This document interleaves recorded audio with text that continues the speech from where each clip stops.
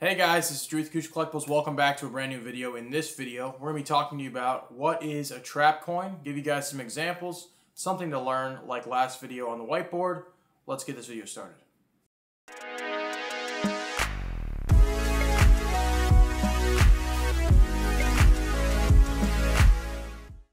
So this past week, we got reached out to by a few dealers out of town, and they wanted to sell us some coins.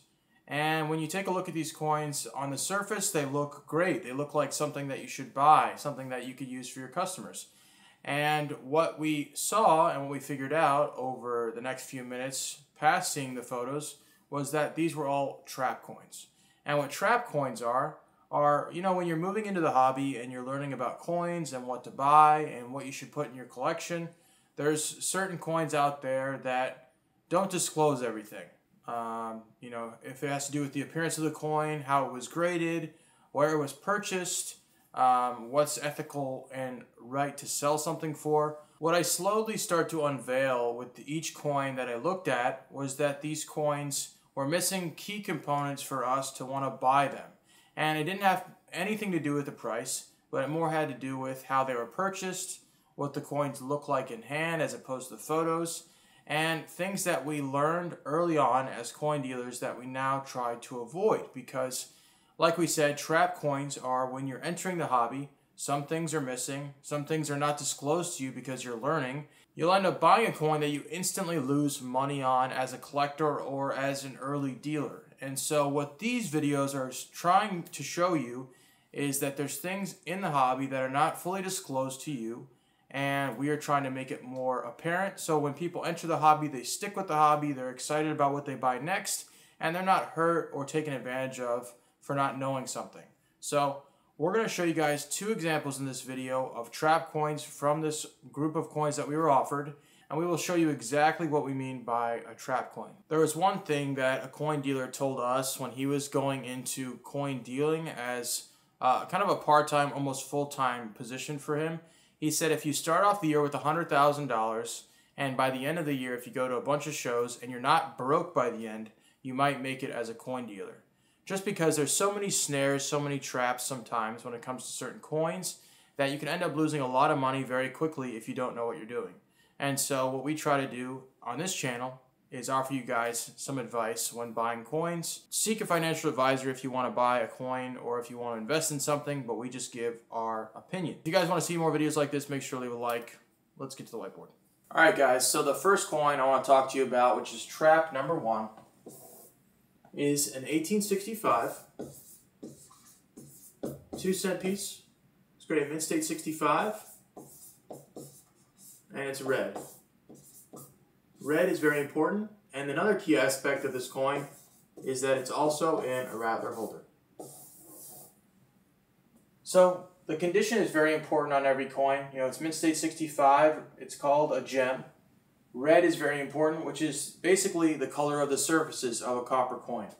So this 2-cent piece was graded Mint State 65 red because of its color, and it's also sitting in a Rattler holder. So we're going to talk about the surfaces in just one moment, but let's talk about the Rattler and how it may be appealing but also deceptive at the same time. So when we were starting out in coin dealing, we started to buy a lot of Rattlers, especially coins that were copper, like 2-cent pieces. And what we realized is that just because the paper says something doesn't mean it matches the surfaces of the coin. So this coin is, like we said, graded Mint State 65 red, but since this coin was held in a certain area, the coin actually started to change colors from red to red-brown or possibly brown.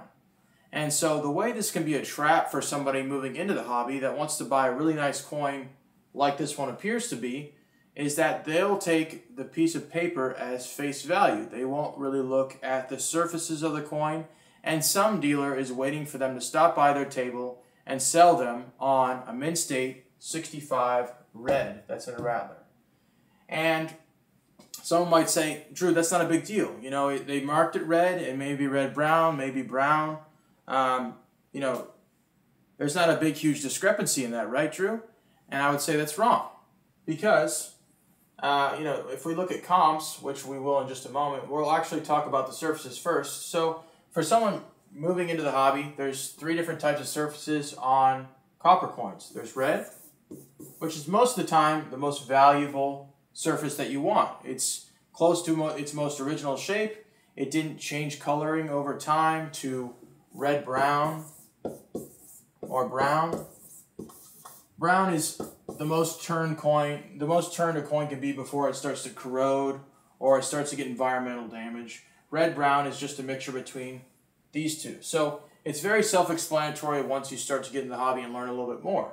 But like we were talking about just a moment ago, red is the most prized as far as copper on in its value. So the comps are pretty wild and different when you take a look at them. So when I was looking at red comps, the comps were $1,000 plus for a Mint State 65 red 2-cent piece. Now you ask yourself, well, what's a red-brown cost me? Red-brown cost me about $400. So as we're starting to see here, there's a big discrepancy between the colors here and the surfaces. So someone walking into a show that's new and wants to invest or buy something, they will look at this and they'll say, man, this 65 red, it's at a discount. The dealer's asking only $900, or he's asking $950, and they're selling for $1,000. I'm making a great buy here.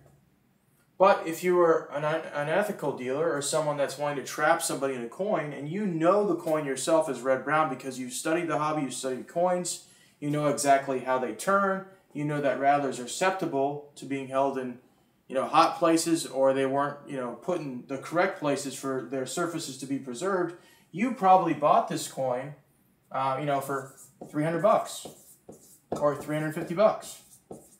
But what you do to trap somebody is that you say, hey, based on the paper that they're saying in the holder, this is a 65 red, and I'm going to sell it as a 65 red. And to me, that seemed like it's the wrong thing to do, right? So what we would do as an ethical dealer to not trap somebody in the coin is all you would do is you say, hey, wherever you're buying it from, just want to let you know, I know that you bought it for a lot. Someone might have sold it you up a creek on it at Mint State 65 red. But for the next customer that I'm going to sell it to, I need to have it at about $300 to $350 because this coin is now red-brown. And when the coin's red-brown, it doesn't carry the same value as red, even if the paper says it is. And so if I bought this coin at $300 or $350, then the next customer that I would talk to, I would say, hey, it says 65 red, but I want to sell it to you for $400 because red-browns sell for that. That's what the surfaces of the coin is, and that's what you should follow. You should look at the coin rather than the piece of paper. And so this in itself is a very important lesson for us as we were starting to grow. We just bought coins based on the piece of paper that was inside the case rather than looking at the coin itself and what seasoned collectors are looking for. And so when we were offered this coin, I instantly knew the coin was not red. And so there's a lot of dealers at shows that they're still getting used to the hobby. They're wanting to volunteer at coin clubs. They're wanting to get into the local shows. And someone's coming around the table with them, and he's saying, hey, bro, just want to let you know this 65 red rattler, which he knows it's not red. He says, gray sheet is $12.50. I'm going to make you a deal, though. I'm going to sell it to you for $1,000. The elderly gentleman or woman that's opening up their gray sheet and sees $12.50, wholesale gray sheet as $12.50, they'll say, man, I'm getting a great deal at $1,000. And then what happens? They get trapped because they're not buying it for the red-brown price. And the person that sold it to them knew that. And so a lot of this has to go back to what is ethical, what is right, and how are we going to preserve the hobby by being ethical and being trustworthy. And so, like I said, when I saw this coin and someone that's wanting to offer it to me for 65 red gray sheet bid, that to me instantly smells like a trap, and it really just doesn't get me excited about the deal, right? You want to be excited about what you buy because you can offer a great coin to your customers. But I don't want to be trapped, and I don't want to trap you guys in something, and so that's why we avoided this coin, and we avoided about 10 other coins that they offered because a lot of them had to do with something, if you weren't knowledgeable about it, you would be burying your money with them. And so this is very important. Make sure to watch out for the surfaces of copper coins. Make sure to also check, recent comps for them. The person that bought this probably bought this on Great Collections, which isn't really published on PCGS Coin Facts or on Graysheet. So make sure to check out Great Collections as well. If they did buy it in Great Collections, I'll put it right here for you. If they didn't, then I was wrong. But it's just something that you guys should pick up on and understand when you're at your local coin show, or if you're trying to find a great coin for a collector that you know. Let's move on to trap number 2. This is an 1882S Morgan dollar. It's graded mint state, 66 dimple. It's also an OGH. So, a few things to pick up on. When you're buying coins for collectors, they want something that's fresh. There's 2 different opportunities that you get when you're a coin dealer. There's the stale opportunities and there's the fresh opportunities. Fresh opportunities are when a coin's been in a collection for a while, or the person that owns it was the original person that sent it in for grading, or they inherited it from their dad or their grandfather and they said, hey, it's time to pass it on to an ethical dealer like yourself, and it's never seen public auction. That's what a fresh coin is. A stale coin, and as stale as you can get it, is a coin that someone just bought from an auction and now they're offering it to you like it's something that's fresh. That's a stale coin. And what we try to do the best we can is offer you guys as many fresh coins as possible. So, slight plug, check out our website at KushCollectibles.com. We have new stuff going up every week. But this coin was as stale as you can get it. And I'm going to talk to you about that right now. So this coin ended up being purchased on Legends Auctions for $6,452.50. And you might say, wow, that's a lot of money for a coin. I would agree. Now the question is, why did this coin sell almost $1,000 on a Graysheet bid? And that has to do with the surfaces. See, OGHs, back in the day, they used to give out PLs and dimples like candy. Coins that seemed to look dimple or weren't very dark, or if they thought it was any flashiness at all, they would give it a proof-like or a dimple. So for people in the hobby that are newer, there's Business Strike, which is all of these, but there's proof-like, and there's Deep Mirror proof-like. So reflectivity has to do with how far you can see a 12-point font sentence on a piece of paper. That's kind of how a guy that I know who's a coin dealer, that's how he uses to judge if a coin is Business Strike, proof-like, or Deep Mirror proof-like. Business Strikes, you really can't see it. Zero inches. You can't really reflect and see words being written on a piece of paper.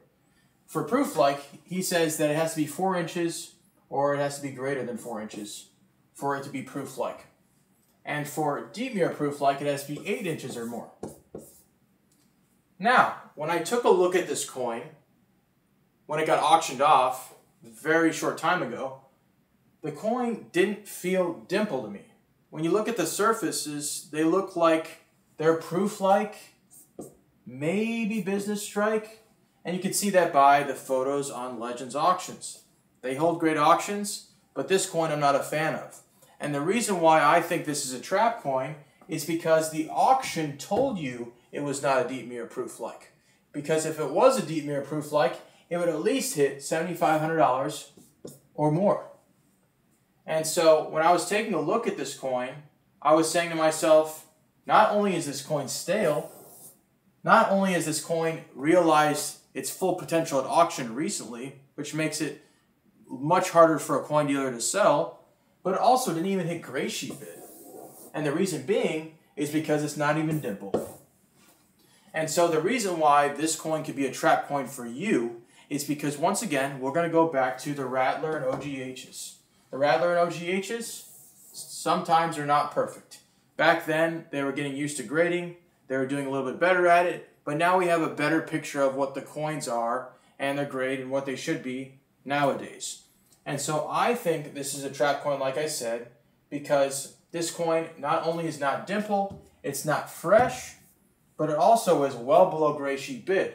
And so this guy, whoever bought it, is going to walk around a show. He's going to pray a guy opens his gray sheet, and he's going to sell this coin to him for $7,000 or $7,250, whatever he beats him down to. And what I try to do to begin with is not buy that coin, because why? The coin is not matching what the description says it is. So if I'm going to sell you a coin at $7,500, I better believe that coin is a dimple. Because if that coin is proof-like, you can expect this number right here to be half of what it is or even less than that. And so this coin, for us, also seemed like a very big trap. I'd like to know what your comments are below. And so, yeah, a lot to learn from this. This is just a few of our thoughts on 2 coins. We really hope you enjoyed it. If you guys want to watch more videos like this, talk about more traps or more things that we're learning about, make sure to leave a like. Comment your thoughts on this trap, the trap before it. What would you do in this situation? For us, on the phone call, they were offered to us, and I said, hey, bro, I'm going to pass. At first, I wrote some numbers up, but then I'm like, bro, I'm going to pass. All these coins just seem very skeptical, and they feel like they would trap either a newer dealer or a newer collector if they were sold to them. And so that's something we don't want to do as coin dealers, and that's why we're going to educate you in this video and more videos to come. We hope you guys enjoyed this video. If you did, like I said, make sure to leave a like. We'll see you guys in the next one.